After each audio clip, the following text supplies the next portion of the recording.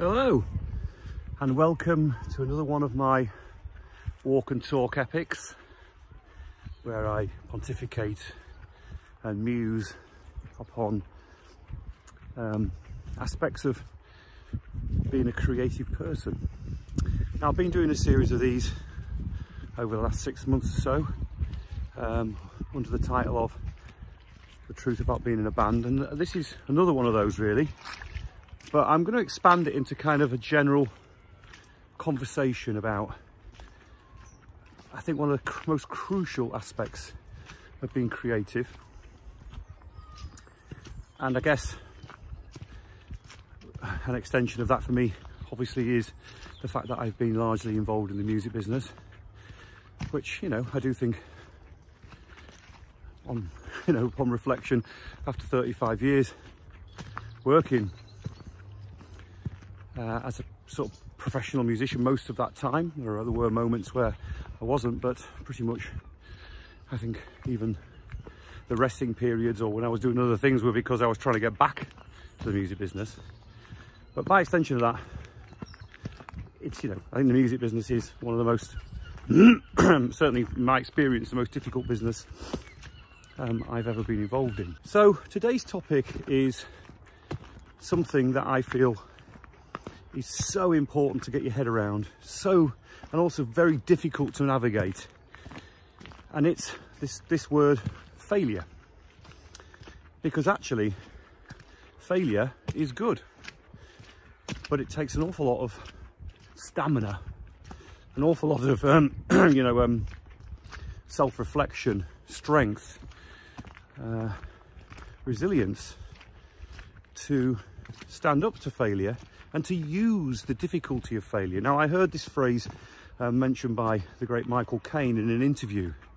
I may have mentioned this before, and if I have, and you've watched it before, you're probably rolling your eyes saying, "You're just talking the same old stuff, Jepson." Well, you know what? All of this stuff crosses over, and it's worth re-mentioning these things occasionally. But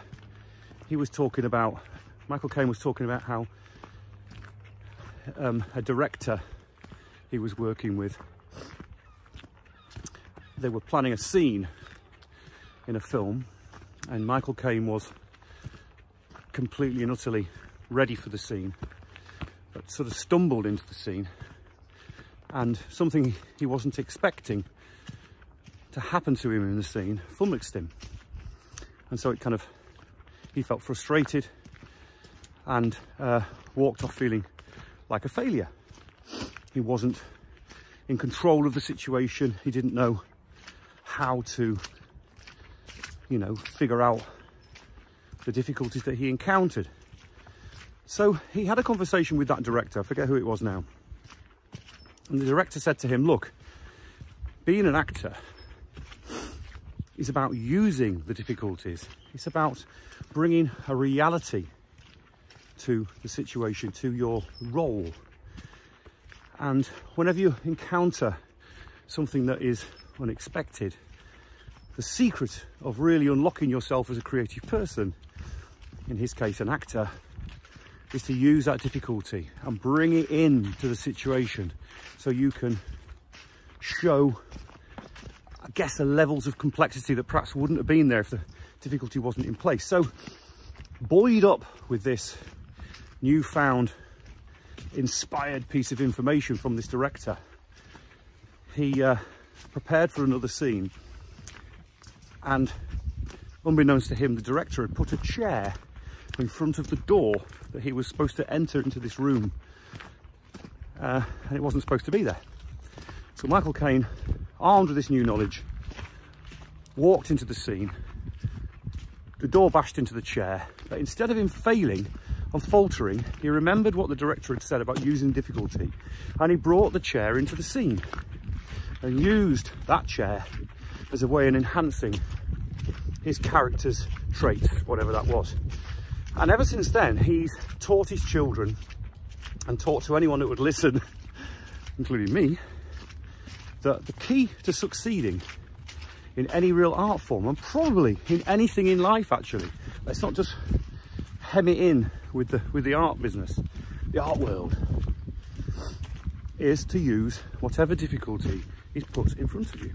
So let's talk about the music industry, and let's talk about the difficulties in the music industry, because there are many. And of course we've talked about this before, and I've talked about the strategies that you can build, the way that you can galvanize your people around you, because like we said before in a previous one of these walk and talks, it's all about the people. I still believe that. Absolutely I do. You're only as strong as the people you have around you. So even when that is happening, you can build your strategies, you can plan, you can organize, you can present yourselves correctly, you can get all these things in place.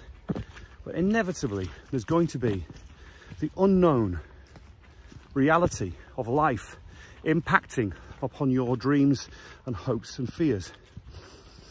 And this is something that I think is never really discussed and talked about enough, because there are so many moving parts to be in a band, to be an actor, to be a writer, to be in anything. But I suppose with the art world, because as I've called it before, and the great Martin Tibbetts, my friend and confidant, said, you know, we exist in the hope economy. When you're an artist, whether you're a musician, songwriter, writer, whatever, it's the hope economy. There is no absolutes.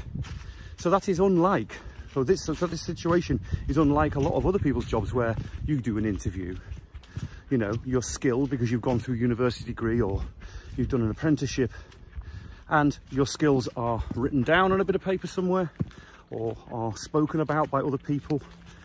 And so you are already ahead of the game in terms of people accepting what you do. Now, by and large, that doesn't exist in the music business. You don't get a job like that. It is the hope economy. It is the actualization, the reality, the manifestation of a dream, an idea, a hope, a goal that is entirely frivolous in lots of ways. You know, it's kind of vocational, of course, that word we use a lot. Something that you aspire to. You wake up in the morning, if you're not waking up in the morning and dreaming about it, and going to bed at night to go to dream about it, then you're probably in the wrong game anyway. But it's inspired by all kinds of mechanics, emotional mechanics, that are nothing to do with being represented by academia or any form of qualification. The only qualification we have as an artist is defined by the things that we do and the things that we achieve, which are monumentally difficult. And so it is often, just to set the groundwork for this conversation, it is often the question that I get asked, specifically when I was working a lot as a record producer.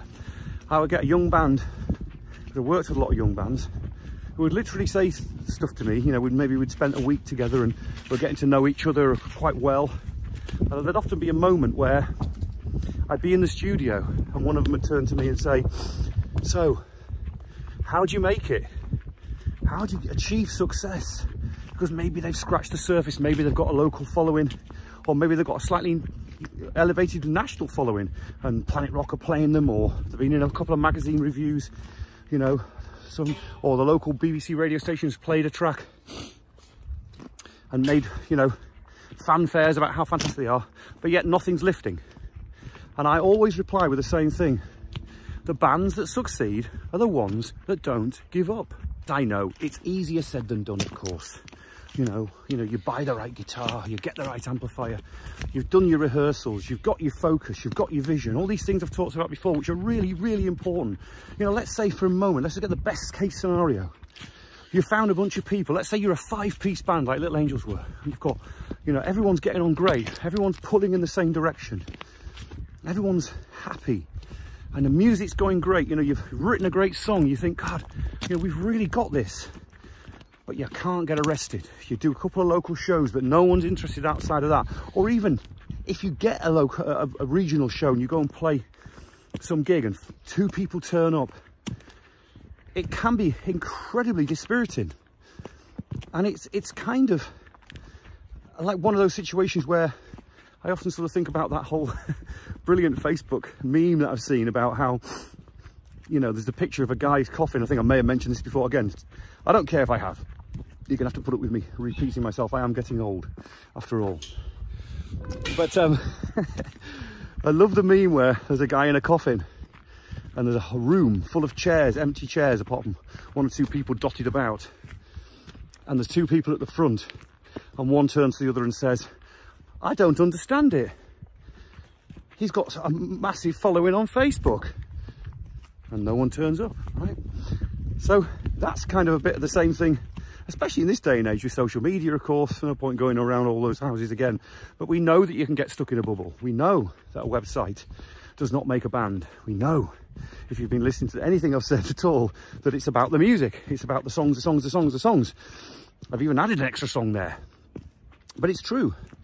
You can get all that stuff right. You can build up your presence of mind and your optimism about, yes, man, we've got it. But yet you can still meet that brick wall of indifference and lack of interest, and people just going, why should we care? So this is when the whole use your difficulty scenario kicks in. I'll continue this by saying failure absolutely is good. I said this earlier on, but it absolutely is true. Failure sets you up to figure out what's gone wrong or what has gone right, but how you haven't somehow overcome whatever hurdle it was in the way. So these are moments of clarity, I call them. You know, it's a place where if you're brave enough, if you can accept the failure, if you can understand why the failure happened, then you're already on the course for greater success. But therein lies the rub. It is a struggle, because when you are on the side of the hard shoulder in the pissing rain with the van broken down, either because you've run out of petrol because you can't afford the petrol, or the big end's gone on, or whatever, or the brakes have blown, or you've crashed or whatever, and you're missing the gig, and you're all away from your loved ones, and you've had to take a day off work, or you've just spent your last bit of money that you've saved up on getting the van fixed, but yet it's broken down again. All of these things conspire, and you're cold, you're in the back of the van, it's freezing, and it's in the winter, you know, whatever scenario you think of. All of these things are all stepping stones to figuring out whether these failures are important enough and are strong enough to strive you, to give you that strive, to keep going forward, to keep thinking, well, I don't even care. I do not care if the van doesn't work, because we'll get the van working. I don't care if we've turned up to the gig and I haven't changed my strings and we don't have any extra strings because we can't afford them. We'll get through it, you know, because the other alternative is fear. Now, someone said to me, a very wise man who's sadly not on this planet anymore, but one of the wisest people I ever met, Tony Fitzgerald, an Australian chap I shared a flat with years ago, at the height of the Little Angel success. And Tony was a flatmate of mine in Bristol, who was the single most positive person I think I've ever met in my life.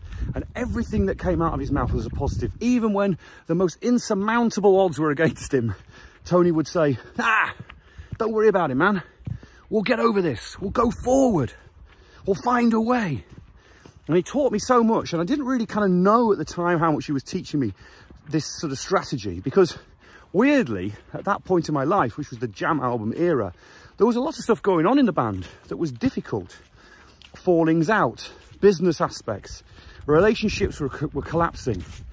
And yet we were about to sort of embark upon the most important period of our career, which was our third album.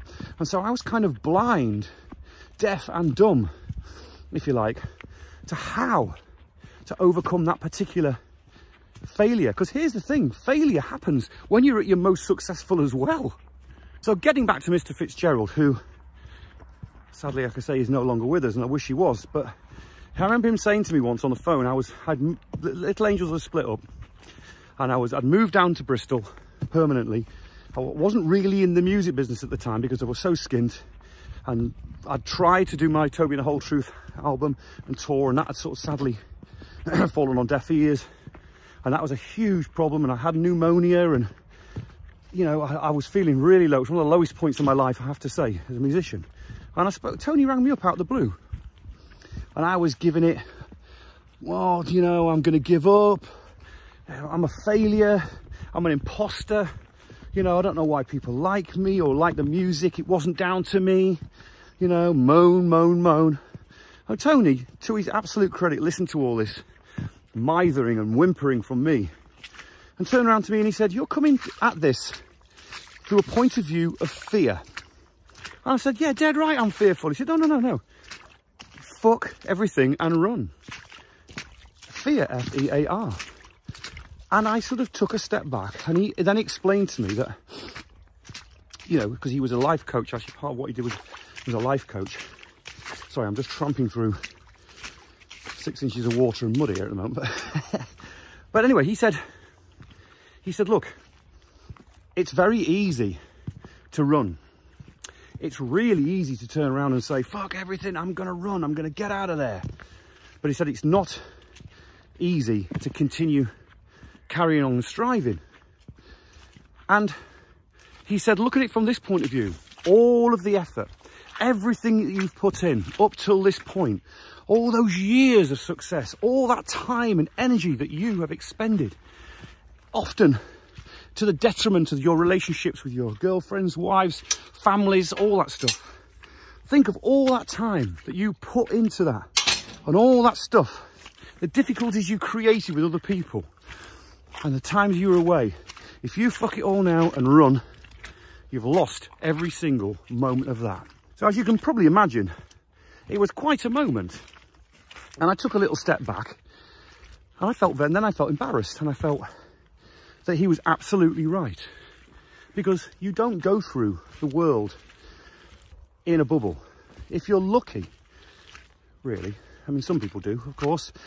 Some people sadly don't have people that have got their back. But when I think about my time as a young person and the amount of effort that my mum and dad put in, the amount of times that people that I cared for and wanted to be with, I couldn't be with them because I was out doing a gig or I was stuck on the hard shoulder with the van broken down. When I think about all that and the sacrifices that they gave actually for me. I mean, my dad, God bless him, used to come out in his Land Rover and rescue us. You know, towing the van in, that sort of thing. When I thought about all that stuff, I felt deeply embarrassed about it. And I thought, hang on a minute, the only reason, well, a lot of the reason why I was able to succeed is because of that support. Experience with Tony kind of changed my outlook and I began to gather myself again from that point onwards and started looking at things from an entirely more positive angle. And since then, I haven't really lost it. Because I remember back to that conversation that it's very easy to give up, exceptionally easy to give up. We can all walk away when someone doesn't like our song. I'm getting back to the music here, obviously.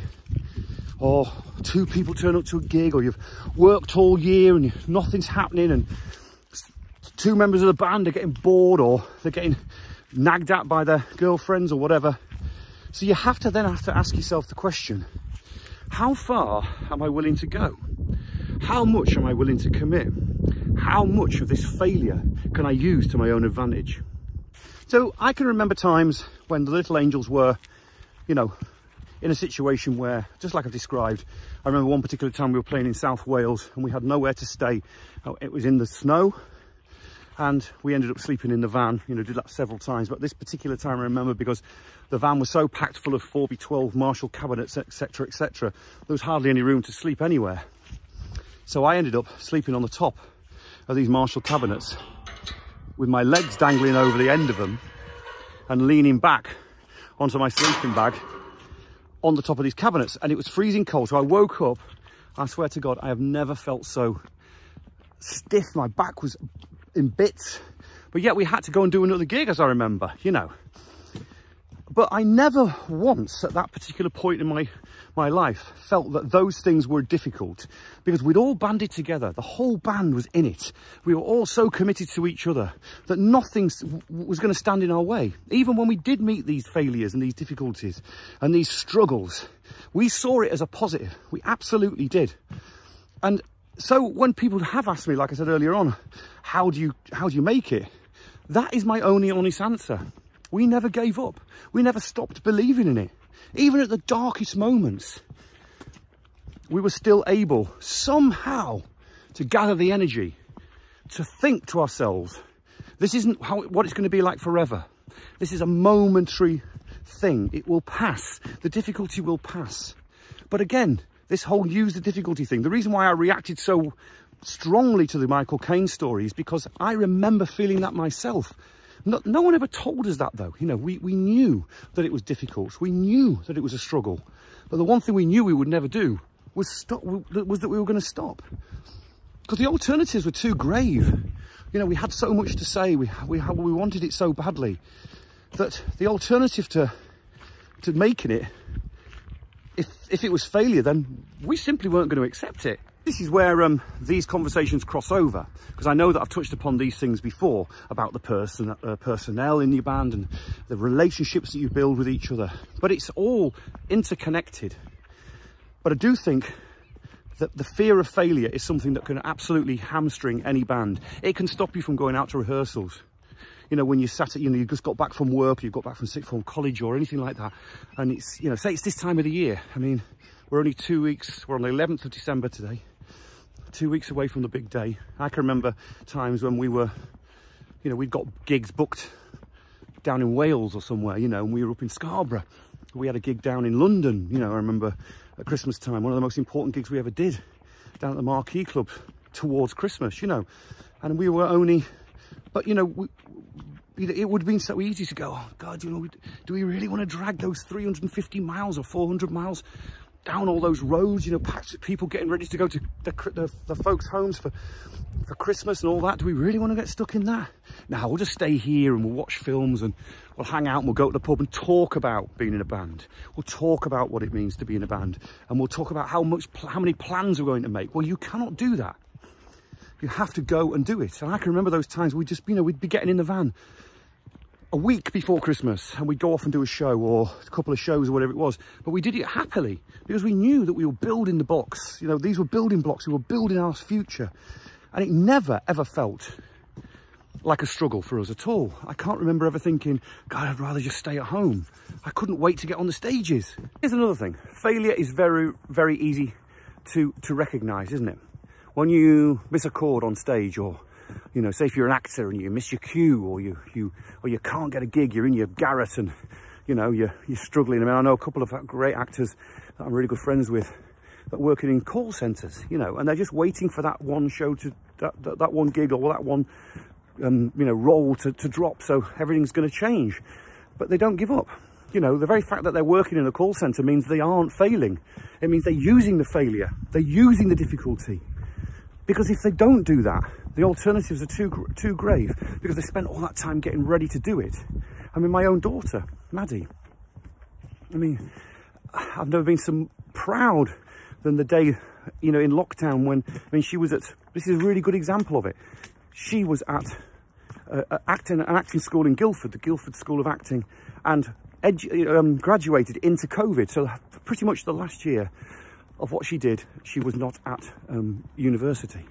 So what does she do? And I don't want to make a great big song and dance about this, because Maddie, you know, she's my daughter, of course, but I look upon it as a fantastic case study. So instead of crying into a bowl of cereal every morning, she took herself up into her bedroom. She was living at our house at this time. Obviously, she'd come back from university to basically be in lockdown with us.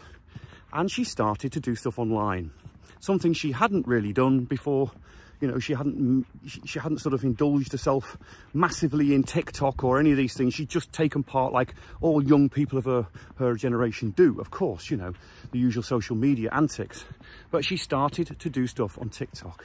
And I can remember her coming downstairs and saying, Mum, Dad, look, I've had, I don't know, 300,000 views of this video I've done. And she showed us this video, and it was this kind of crazy sort of comedic thing, and it went from there, and she started to build upon that whole concept, and she'd never done it before in her life, and she built her experience over lockdown. She used the difficulty, she overcame the failure by turning the failures and the negatives into a positive, and now she's got a career as I didn't even know it was a thing, really, but I didn't even understand it. But as an influencer, and she's doing very, very well, and she's traveling the world, and she's living her best life. Now, yes, it's an extreme example, but the point is, she didn't give up. Even though she wanted to be in on the West End, or even just get a part in any play. She wasn't, you know, she's a very modest person, Maddie. You know, she didn't want the big stars, and, you know, well, I think everyone who gets into the art world wants major success, but of course, you've got to temper it by reality. And she was very, one of the things they taught her at the university was this sort of sense of understanding your market, understanding who you were, what was possible, and the realism of it all. Point is, Maddie is an example of someone who used the difficulty, didn't fuck everything and run, didn't decide, oh, well, when it's all over, I'll just go and find a job. You know, she wanted to carry on, she wanted to find another way, and she did. So I think that's the same with anything to do with the art world. And again, back to music, that was my experience. And what happens is that it builds resilience. It takes your vulnerability as people and turns it into resilience. And I can't tell you how important that is. So for all the bands and musicians out there watching this, or anyone who's watching this and getting anything out of it at all, I think the key element here is that not giving up is the key to success. I know it sounds really, really obvious, but like I've tried to explain, it is really obvious. It's a really easy way to escape the ravages and the anxieties of what you might perceive as personal failure. But I'm here to tell you it really isn't, you know. So what are the mechanisms? Let's just talk about some of the mechanisms. So first and foremost, I think one of the key things is to recognize what you're actually good at and make the most of that. And now, if you're anything like me, most creative people can by and large wear lots of hats.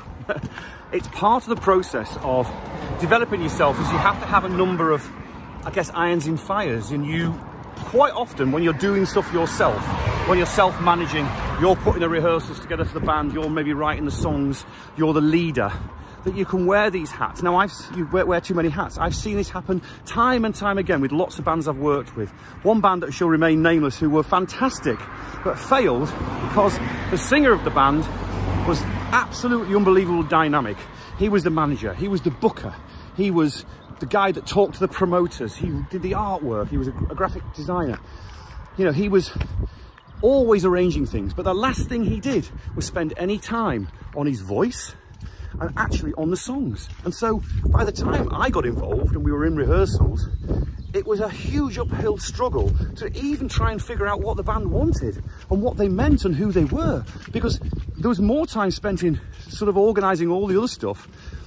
So it's like putting the cart before the horse. Now, I don't put them down at all, because they, with work and with time and effort, they became something fantastic. But here's the kicker. They'd spent so much time getting this situation up and running before they got involved with me, and they were failing and nothing was happening for them particularly, that by the time I got involved and we were starting to make a proper record, the energy had gone out of the band, and they started to, certainly the leader of the band had started to sort of lack belief in the whole thing. And instead of using the difficulty of we've come this far, they split up. Now, that story isn't uncommon. This is very common, in fact. Lots of bands. It's not by any, it's not a dig at this band at all, because I'm not going to tell you who they are anyway. But I've encountered this a number of times with other people. I mean, you know, often people, they've got partners, and somebody gets, their girlfriend or wife gets pregnant. They get a new job. They're trying to keep things going. They're getting pressure from home, and so it's inevitable to a certain degree. There's certain situations with bands that are in that particular scenario, it's only going to end in failure and the fear factor. So to conclude this part of the conversation, you have to focus, getting back to the whole focus on what you're good at. It's really important. You cannot wear a million hats. You have to delegate.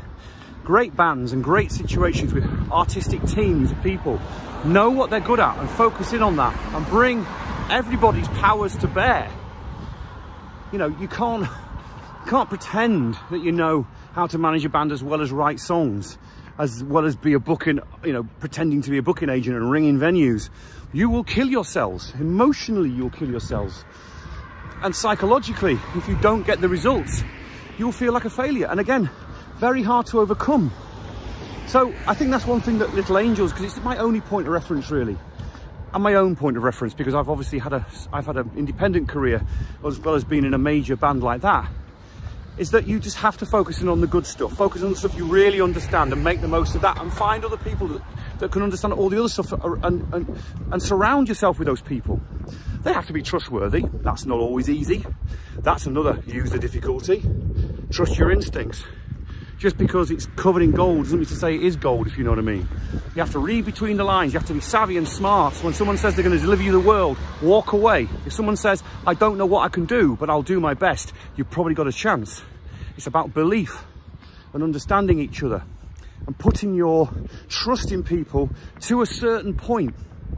Don't always trust, you know, because I can tell you, once you've been bitten by a situation with someone who promises you the world and gives you nothing but expects everything back in, you know, for that lack of effort, if you like, then you'll understand, you know, that can often be the killer. That can be the one where you go, well, I've had enough of this.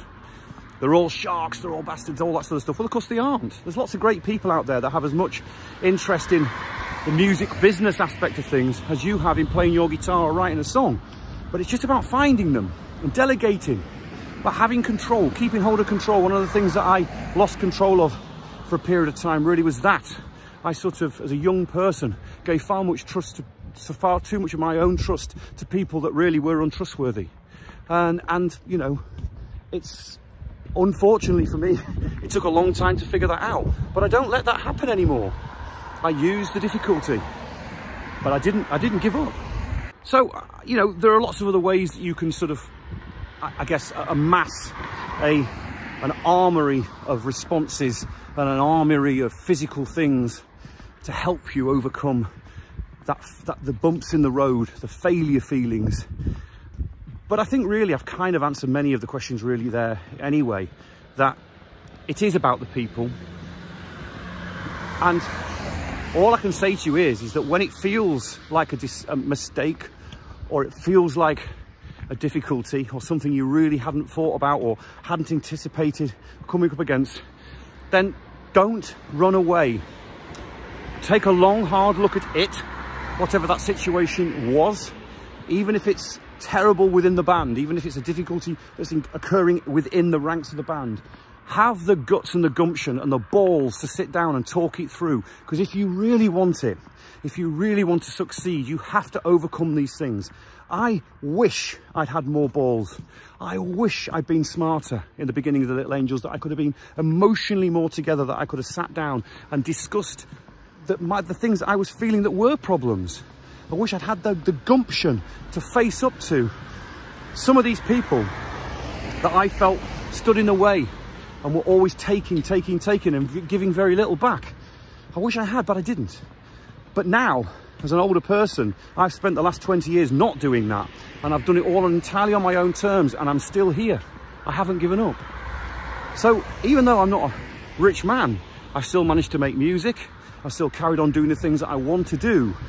Because every time that I faced failure, and every time that I've had failure, and every time that I've had to face myself and ask the question, how do I carry on with this? Why am I doing this?